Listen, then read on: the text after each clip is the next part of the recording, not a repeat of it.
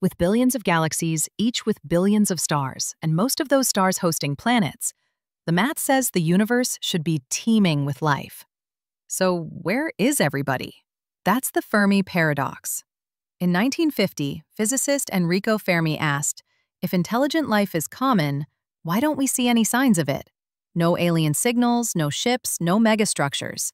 Just silence. There are dozens of theories.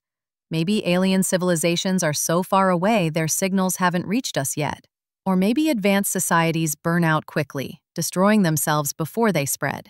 Some think Earth might be in a kind of cosmic zoo, deliberately isolated.